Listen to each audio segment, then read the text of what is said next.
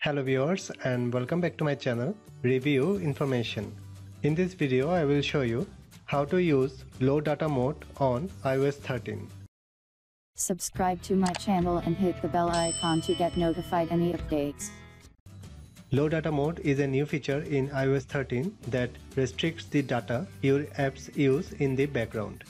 This can reduce your data uses and make your network connection feel faster. Let's see how to enable low data mode for a Wi-Fi network. Go to the Settings tab. Now tap on Wi-Fi. Make sure you are joined to the network you want to enable low data mode for. It should be at the top of the screen with a check mark. Tap on the network. On the Wi-Fi network's settings screen, turn on low data mode by swiping the button to the right. You can apply this method on any Wi-Fi network.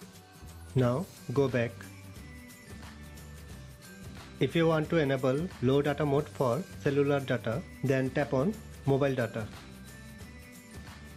From mobile data, tap on mobile data options. Here you will find the option low data mode. Toggle up this button to enable it. So that is how you can use low data mode on iOS 13. Thanks for watching. Hope you guys enjoyed my video. Please subscribe my channel for more videos. Goodbye.